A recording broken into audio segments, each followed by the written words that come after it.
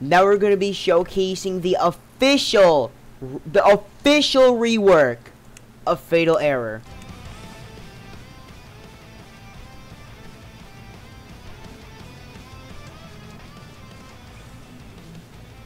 This looks sick, not gonna lie. It obviously has no like different walking animation, but it has crazy cool effects. And no, it's not glitch. It has a cube with a glitchy warning, and it has another cube flying around it that like has a somewhat chance to just bounce off to go like back here, like to go backwards or forwards or whatever. It has different effects, and over here doesn't look like purplish.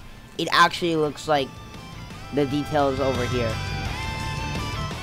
It looks very cool, and here is the cutscene of it, which also looks sick.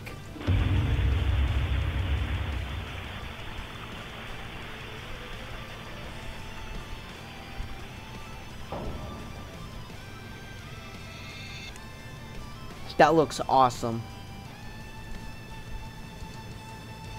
Anyways, that's all with the Fatal Error showcase for now.